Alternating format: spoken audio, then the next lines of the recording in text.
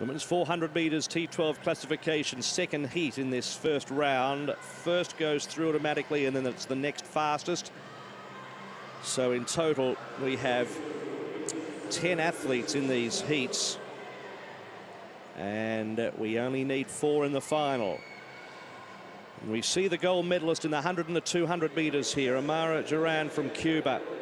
So strong, powering to the line in the 200 metres. It was such an impressive display. Can she do a big treble here? Omara,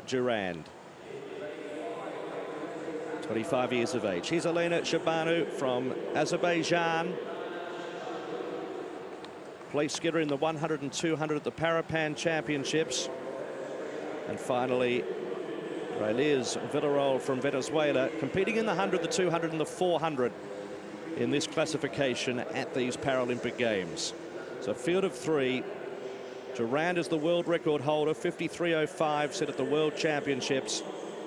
CHEBANU underneath of her in lane 5. Second in the 100 here, third in the 200 here. And silver in the long jump, so she's taking home some silverware. Interesting little clash between these two athletes in the second heat.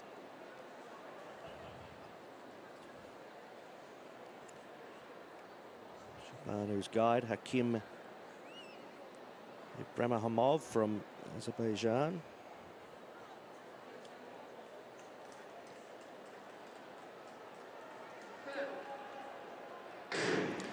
So away they go. Durand on the outside, and also CHEBANU in the centre, both off to clean starts. And both athletes holding their stagger at the moment as they head into the back straight in this second heat. If anything, CHEBANU is picking up some ground on Durand. This is going to be a good battle. So we have the gold medalist in the 100 and the 200 left of picture.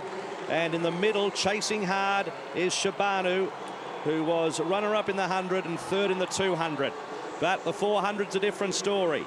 A little bit more endurance required here and sustained speed. Coming around the turn with 100 metres to go. It's Durand on the outside. CHEBANU looks as though she shot her bolt. And Durand's going to power away again with 50 metres to go. She's, 25 metres in front and is coming clear and is going to win this really well. Durand impressive again. 53.05 is the world record. She smashes it in her heat. 52.91. CHEBANU second. VILLARROEL third. And you can't make a bigger statement in a heat than that. Breaking your world record, your own world record by some distance. Surely goes into the final as the one to beat here after 2 heats. Absolutely magnificent by Omara Durand. She breaks her own world record that she set in winning the world title in Doha last year. Winning the 1 and the 2 here, a world record in the 100. Now a world record in the heats in the 400. And it's funny because with around 50 minutes to go, it didn't look as if she was going full belt. But I kept looking at the clock and thinking she could still get under 53. And she did. I mean, just look at the pace. It's a good, smooth rhythm. And advice coming from the guy, Kindelan, all the time. I think he was counting through 50, 51, 52.